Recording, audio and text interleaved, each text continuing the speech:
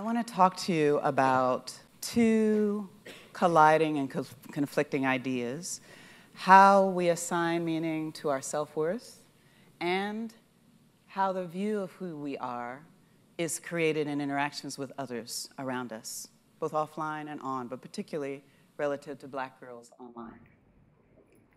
So I had a conflict in doing this talk. Should I sing or should I talk? See, every time I go to a social innovation conference, since I was at TED in 2009, whenever African Americans appear on stage, they sing, dance, or do spoken word. So I should do something a little disruptive, right? So let's start with a song. Black girls singing in the dead of night, take these broken wings and learn to fly all your life. You were only waiting for this moment to arise. My songwriting partner says, you make people uncomfortable with your music. Maybe it's because most of my life I've never felt safe. I've never felt a sense of my own worth as a singer and as a Black girl. So you forgive me, I'm a little nervous.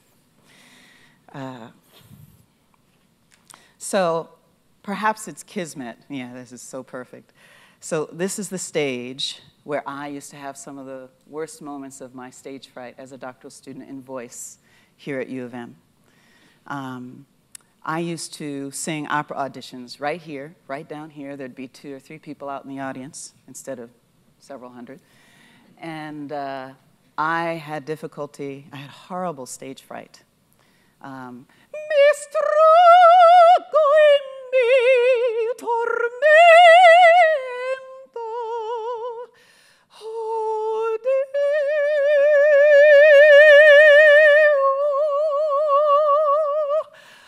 I graduated from one of the most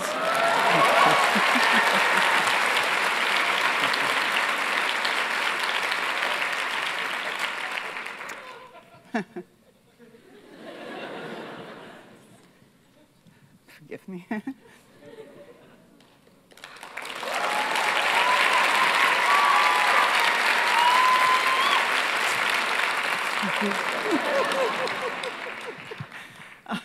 I graduated from one of the most prestigious schools of music in the country with a doctorate in ethnomusicology, not in voice. See, I killed that possibility before my first audition here ever began. So while I was waiting in the green room backstage in the recital hall, I did something I'd never done before. I got down on my knees and I prayed to my grandmother's soul. My grandmother had wanted to go to New England she was supposed to go to New England Conservatory of Music somewhere in the 1930s, and she got married instead. So I got down on my knees and I made a decision through a prayer. I'm not going to get in here. So please just let me have fun. So when they called my name, I got my music and walked on stage calmly, without fear of failing or belonging. And they asked me my name. They asked me what song I'd like to begin with. And before I could even notice, I had sung all 6 of the songs I had prepared for my audition. No one sings all 6 songs for their audition. And I didn't even notice. It was like I wasn't there. So I bowed. They said, thank you. And I felt satisfied that I had had fun, even though in actuality I was just glad that my last audition for graduate school was over. I packed up my bags and I walked out of the recital hall straight into a crowd of students singing my praises. Oh, wow, you were great. And then I was scared. What did I do? And how do I do that again? So for 3 years in my program, I felt like an imposter. A letter of acceptance came 5 days after my audition, and I was elated. I thought, wow, they must really have liked me. There were two conflicting ideas, two conflicting consequences that happened that day before I went into the audition. First, I said, I'm not going to get in here, but I did. Then I said, please just let me have fun. But for about 3 years, for the most part, I didn't. So what if self-worth is not our own? What if it's more like a clumsy adolescent dance we do with others that contributes to the definition of our future reputation, our future income, and our future net worth?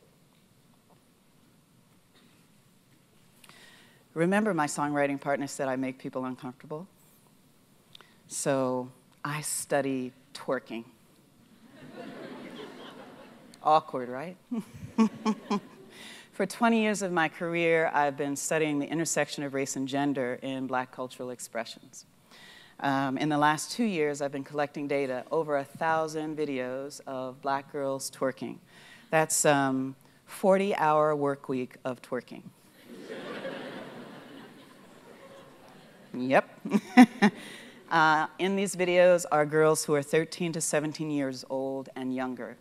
I'm not concerned with the girls who are over 17. They're adults. I'm concerned with 13 to 17-year-olds and younger. And what they do, particularly, I only collect data of girls who are dancing from the privacy, quote unquote, of their bedrooms. Vlogging began primarily in people's bedrooms. So there's this blurred public-private sphere that happens online for a lot of people. So you can imagine I've been the butt of a few jokes among students and colleagues.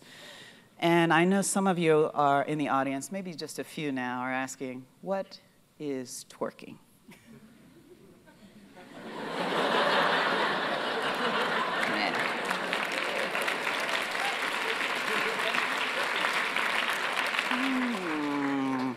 Wise guy, okay. Twerking began 20 years ago. It didn't begin with Miley Cyrus. It began 20 years ago in New Orleans in the late 1980s, and it's called bounce music. It's not called twerking, although the word twerk came from a 1993 song from New Orleans by DJ Jubilee. And twerk means to work, or to work something, or twerk it, to work something well. Usually to work your body well. You bounce, pop, lock, drop your booty to the sound of the beats and to the lyrics. It's what I call in my research kinetic orality. There has to be a narrative. What Miley Cyrus didn't have a narrative, a song. It just was all tail, not tail, okay? Double R tone. So it also was the #1 Google search of 2013. What is twerking? It entered the Oxford English Dictionary as well, primarily all because of Miley Cyrus, a video that she released in June of 2013. So the collection that I have, I call the Bottom Lines Project. It's not simply, although it's a double entendre, it's about the digital net worth of Black girls online. When it comes to social grooming, what often happens is that males of all ages, from 13 and younger, all the way up to 40, are commenting on these videos in ways that we would call child grooming and sexual abuse. And I'll show you some examples of that. So mostly males will download these videos and upload them onto their subscribers' channel. And they're trying to accrue what was earlier talked about social capital. So while you might be helping your neighbor through social capital or bonding through Twitter, other people are using social media to stigmatize. And as you know, if you've read any YouTube comments or even comments on the Atlantic's website when it comes to race, it's not cute. So there's also the matter of digital sex trafficking, what I call digital sex trafficking. So when you download and upload that video onto your site and it's a young girl under 13 or under 17, if it was on TV or radio, it would be FCC monitored. If it's on YouTube, we'll blame the girl for uploading the video herself. But most of the videos that you watch, in the set that I have, about almost 40% of the videos live on male subscribers' channels. So when you watch the girl, you have a blurred impression. You think you're watching her video when you're actually watching his video of her impression. YouTube calls these viewable impressions, and you accrue capital. You can make money, as some people know. And it's very hard today to do that, but it's very easy if you use sex or booty popping. So I want to do a little experiment. I need somebody in the audience who has, who will be willing to lend me a $20 bill just for about a minute. I'll give it back, I promise. Somebody, you have a $20, somebody up here, you got a $20 bill that I can borrow? I want to show you a little experiment about how we assign value. Awesome, thank you. Awesome. Is it real? No. So, I think I can do this, put this in here for a second. You know what this is? Monopoly money. It's $500. Is it more than this? No. Why not? So this doesn't have value, right? Okay. This has value, correct? And what do you call it? You can call it currency. What else could you call it? Cash, dough, bread, cheese, lettuce. Dollar bill, y'all. I just want you to know, like, 20 years ago when I went to school, nobody was into hip-hop, and everybody was like, ooh, hip-hop. And now everybody in the crowd's like, dollar bill, y'all. And that is the power of culture. So this has value, doesn't it? Ooh. I know what you're thinking. That's my money. Okay, this is, you can have this one. There you go. Thank you. Yeah, most of you think it's your money, but you didn't assign value to the $20 bill. That's assigned by social institutions. It's your money, but you don't assign meaning to it. Just like black girls don't assign meaning in America to what it means to be black and female. So, let's see, where am I? So online is really complicated for networked teens. Networked teens means that these individuals in their bedrooms and they network with each other. Most young people today, that's how they get their social interaction. It is their social capital. I love this quote by Dana Boyd. So how they know how to game the system on YouTube is that the stuff that makes profit, makes it rain, gets views and eyes, is grotesque, embarrassing, humiliating, and sexual. The problem with twerking is not twerking in and of itself for me. Twerking the dance or bounce music is a part of a long tradition of using the pelvic and hip regions for dancing that's across the diaspora. You can find it in any community of color in various forms. You can find twerking as dembo in Latino cultures, or perreo, mapuca in the Ivory Coast, but twerking comes from New Orleans. So I'm going to show you one twerking video. I found this just 2.5 weeks ago. I happened to be searching to see what had been uploaded in the last week, and you'll see the title of the video is an 8-year-old twerking. This was uploaded by the 8-year-old. It took me a little time to sleuth whether it was actually her video or not, given what I've told you. I've changed her name and covered her name, and I'm calling her Ruby. And I'm calling her Ruby after the first Ruby Nell Bridges. She was the first little black girl to integrate the all-white high school, the all-white elementary school in New Orleans in 1965, I believe it was. So Read action. Hello, my name is and I'm gonna twerk and I'm 8 years old. Twerk.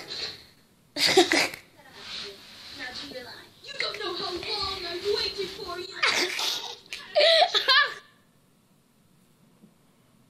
This is one of the comments below the video. Wow, she's good.